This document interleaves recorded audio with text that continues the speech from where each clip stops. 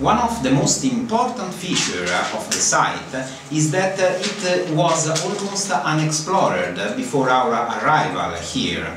The only archaeological excavation performed at the site in 1887 was carried on for just 2 months by the German archaeologist Robert Koldewey.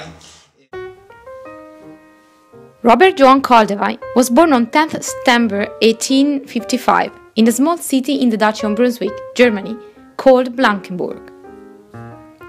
He first moved to Braunschweig, attending the local gymnasium, and then into Altona, near Hamburg, achieving his Abitur in 1875 at the Gymnasium Christianum.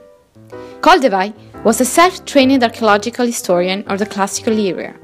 In 1882, he was signed on as a participant to the excavation of ancient Assus in Turkey. Being an archaeologist for most of his life, he participated in and led many excavations, but the first excavation in Iraq was in 1887 to the south, in the Dikar province at Tell Zurghul and Al-Hibba, later identified as Nigin and Lagash. Later, he moved to Babylon, where he conducted nearly 20 years of excavations.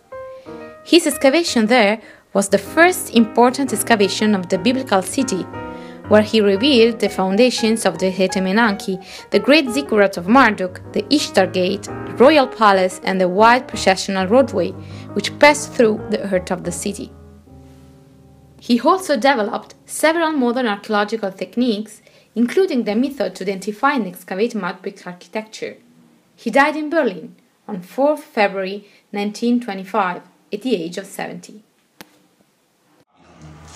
He excavated here at Tell Zurghul just 2 narrow and long trenches, one on Mount A and one on Mount B, bringing to light several objects now stored at the Museum of the Ancient Near East in Berlin.